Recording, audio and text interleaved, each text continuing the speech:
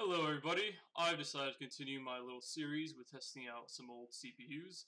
Today we will be testing out the Athlon X2 215 dual core. Clocked at about 2.7 GHz, we will be testing out games such as CSGO, we have StarCraft, and a newer game such as Battlefront. Now these will be the same benchmarks that I did in my Phenom 2 video, and this will essentially be a continuation of a new series that I want to start where I basically test out some old CPUs. I'm going to run those 3 games over and over again, and we'll see how they perform. I'll also be running a synthetic benchmark such as Cinebench, just to give you guys an easy comparison. If you do want to compare, you can just run Cinebench and see how, one of these CPUs compares to yours. So the Athlon that I'm currently using is actually from an old rig that my parents bought years ago. It is clocked at about 2.7 GHz. It is one of the only Athlons that only had half a megabyte of cache. All the other X2s had about 1 megabyte cache. This is also because this is, I'm pretty sure, an actual Phenom quad core that is heavily disabled compared to the other ones which are actually native dual cores. And overall, it's very old. So I've got some interesting results with the games.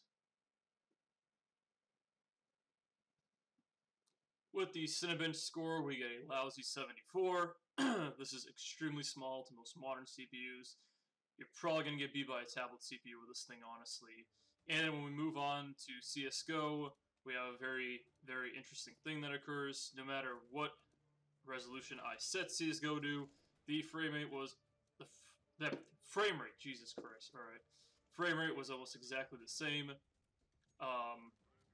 It was definitely more playable than the video will seem. The video, whenever I record fraps, the FPS is much lower, but overall it was still pretty terrible.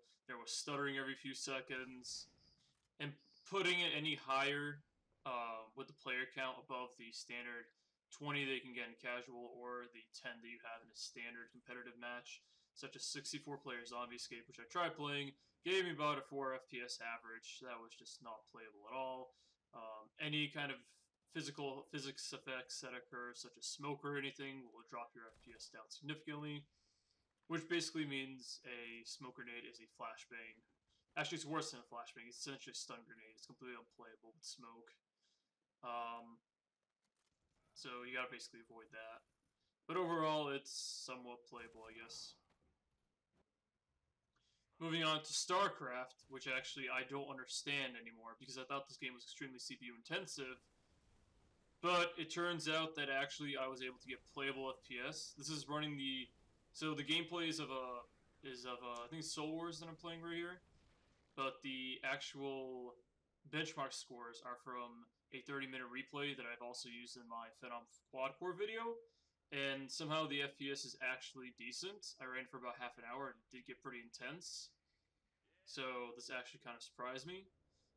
Overall, this is definitely playable. I got all the way to the end of the match with actually probably about 7 frames average towards the end, but that was still somewhat playable in game modes on the arcade.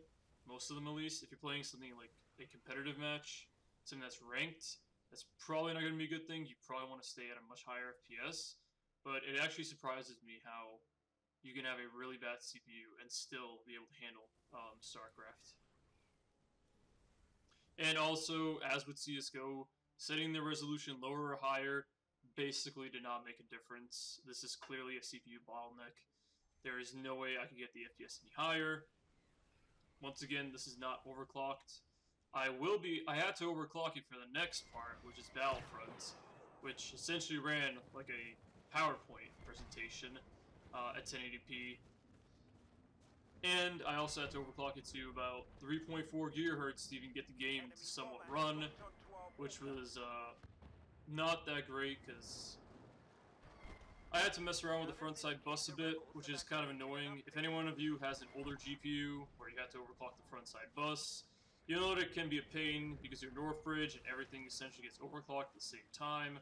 So you have to keep those in a good ratio with your CPU. It does let you get more precise overclocks in a way, I feel, but it's definitely not as easy as just smoothing around the multiplier and the voltage itself. Overall, even when I overclocked it though, the frame rate was almost unplayable.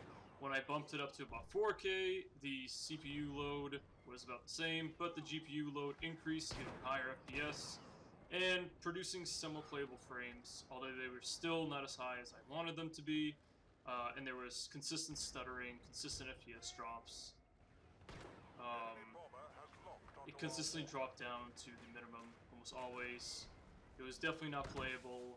Overclocking any higher really didn't do much of a difference, so newer games, definitely not playable on this.